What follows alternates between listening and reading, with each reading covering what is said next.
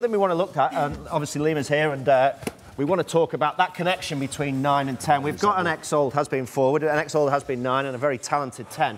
But we spotted something at the weekend that you were involved in, and it's when that time when the forwards, the talentless ones, get in the way and the 10 wants the ball. So what are you actually thinking about here? What do you want?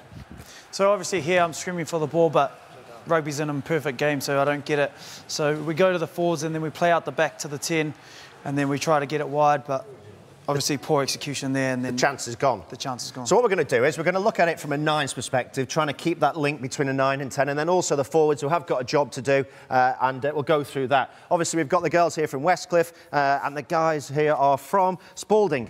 So we're going to go through the two different options. Well, the first thing that the forward's job is if he wants them just to truck it up, they're going to do that. So the angle of run that you're looking at there is actually standing still. You delivering the ball to me standing still, and then instead of running straight back and not taking away any of the defenders, we're going to go on an outside arc. We're going to go as a 3 so that as we hit, we try and win the collision, but importantly, we're trying to get quick ball out of the ruck so that we've tied in a few defenders and we've created some space for Lima on the outside. So, Lima, in that scenario, though, the forwards are in control, but if you've seen opportunity, how do you get them out the way? Because ultimately, number 10, number 9 are in charge of the game, and the forwards just move the piano.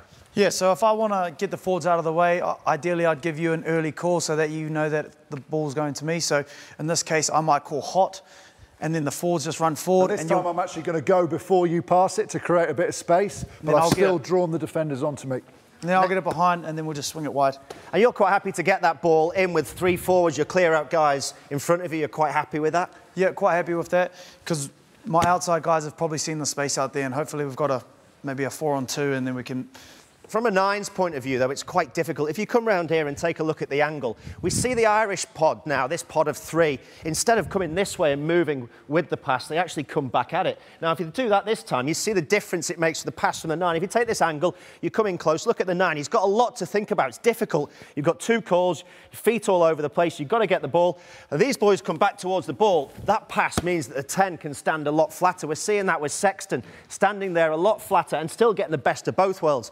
But you've also got the other option, haven't you, where you can do a little bit of both. Yeah, so in this option, what we can do here is we can hit our forwards. So we'll hit them, and then I can come out the back, call a hook, he passes it, and then we just make our way out wide. What's the most important thing about that when you call the hook, then? Is it the deception, your timing, the way you flow around the corner? What are you looking for? Yeah, we're looking for good running line off the tip runner, and then early communication to the guy off the ball. The guy off the ball, he's got all the pressure on him. He's got defence coming at him. He doesn't know what he's going to do. So if I give him an early call, then we can hopefully get it wide. So let's go through. We'll take, it's like a game. We're going to throw it over there. Same sort of noises in a match. I'm coming in. What are we sort of hearing here? What's going on? Hit the forwards. Hooks on. Hit the big guy. He carries in. Again, we come round the corner, scoop the ball through the hands, score the try. It's as easy as that. But for all the kids who are watching at home who play, oh my God. I don't think Mr. Miyagi got this tired when he was doing that. No, Kim Jong-Oz is not actually, he's not fit enough for this game, but I'll tell you what. But lots of people watching at home thinking you just play 9 or 10. There's so much that goes into it, so many little pieces of information. So if you are doing that with your school, think about all the finer details. Yeah, really good stuff there. Thanks to Lima and for the demo teams for getting involved in that. That was absolutely brilliant. Thank you.